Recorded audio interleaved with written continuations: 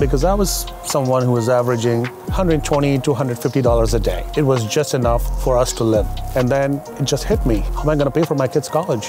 And being an employee all my life, the fear of going on my own, what if it doesn't work out? Then what? So that stopped me for a very long time. So my son, Sebastian, at the age of 14, very good client, Tony, I asked him for a favor if he can have an internship at his law firm. He said, Ali, he's too young. It's like, can you do me a favor? He said, you're such a hardworking guy, anything for you. So Sebastian, from the age of 14 till 17, he worked in that law firm as an intern. He saved $11,000. I have no assets, driving Jeep Cherokee, which I sold for $5,000. Sebastian hands me $11,000 towards my first car. This is how my business, Patriot Limousine, started.